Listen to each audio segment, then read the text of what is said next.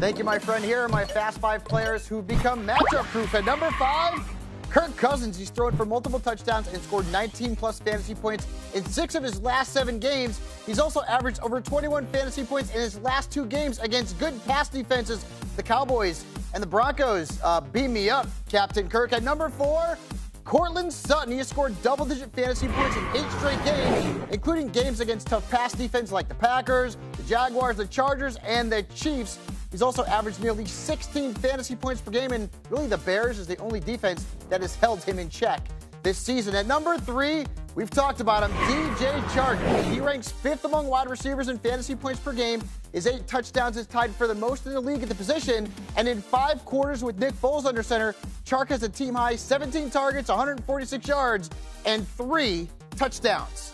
DJ Chark is a must-start. At number 2, Josh Jacobs. He ranks 11th among running backs in fantasy points per game. He also ranks 7th at the position in touches with nearly 21 per game, and he's 2nd among running backs in carries inside the red zone. In short, Josh Jacobs is a featured back who must start every single week. And at number 1, I learned my lesson here, guys. Kyler Murray, 20-plus fantasy points in 6 of 11 games, including 23-plus points in 3 straight games.